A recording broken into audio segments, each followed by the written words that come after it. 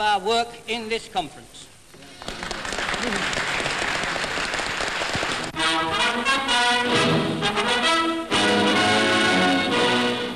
The people of Britain have not forgotten the feeling of confidence instilled by our barrage balloons when war broke out.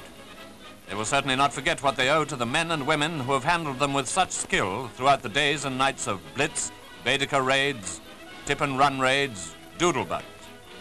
The London barrage came into being as early as March 1937, and all through the war they have done great work thanks to the RAF and the WAF.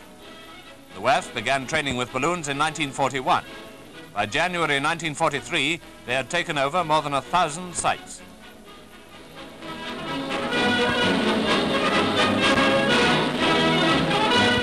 Now, though still fly, Balloon Command has had its farewell parade, which was complimented and thanked on behalf of the country by the Secretary of State for Air, Sir Archibald Sinclair.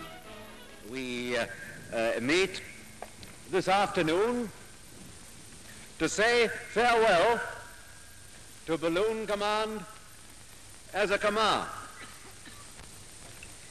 Farewells are always rather sad occasions, but today our feelings are mainly those of thankfulness for devoted service manfully rendered, and of pride in the achievements of Balloon Command.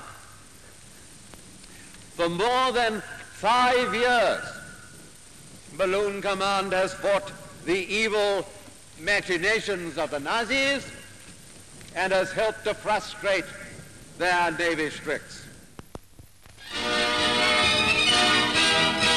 News from the Navy.